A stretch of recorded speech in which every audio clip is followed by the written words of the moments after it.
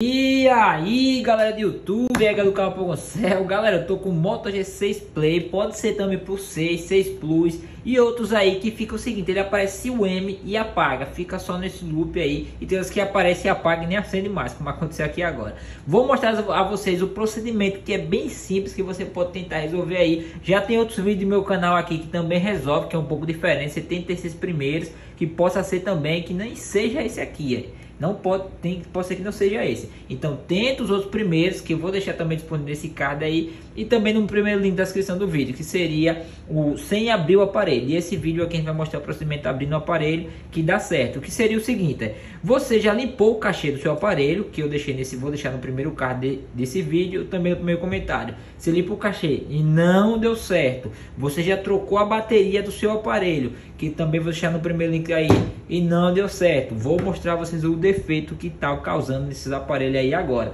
A única coisa que eu vou pedir a você é que se deu joinha para fortalecer, se inscreve no canal se você não for inscrito, compartilha nossos vídeos para ajudar nós aqui e bora lá pro procedimento, cara. É o seguinte, esse aparelho aqui já tá parcialmente aberto, tá sem o fundo aqui ele. E se você perceber aqui, tá com a bateria nova, cara, aí. Tá com a bateria nova e ainda não ficou bom. Eu já troquei a bateria, já limpei o cachê, já formatei o aparelho e não deu certo ainda fica reiniciando depois que eu fecho o aparelho todinho. E eu percebi uma coisa, cara, quando eu tava fechando ele aqui, aí se liga só, aí. Se eu plugar a bateria aqui e segurar pressionando aqui, aí, e ligar ele funciona normal, galera. O que eu analisei aqui nesse aparelho? Eu não fiz ainda o procedimento, eu ainda não fiz o serviço, mas já sei que isso vai resolver.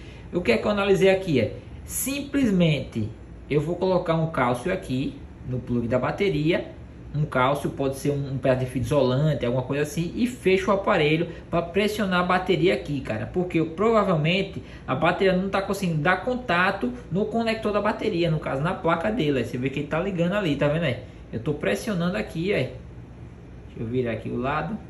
Tô pressionando aqui e ele consegue funcionar normal, cara. Então o procedimento aí vai ser esse aí.